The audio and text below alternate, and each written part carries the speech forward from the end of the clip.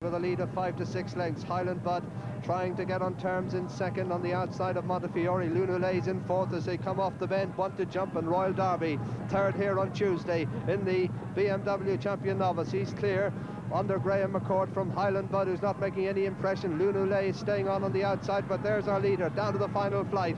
It's Royal Derby, the clear leader in the Guinness Champion 4-year-old hurl. He's 10 lengths in front. Highland Bud is in second at the last. Royal Derby over, doesn't jump it too well, but he's a long way clear, putting up a very good performance. His second run of the meeting. Lunulais staying on under Anne-Marie Crowley and may get second ahead of Highland Bud, but as they race up to the line, Royal Derby is the winner and scores by 10 to 12 lengths. In second place is Lunulais. Highland Bud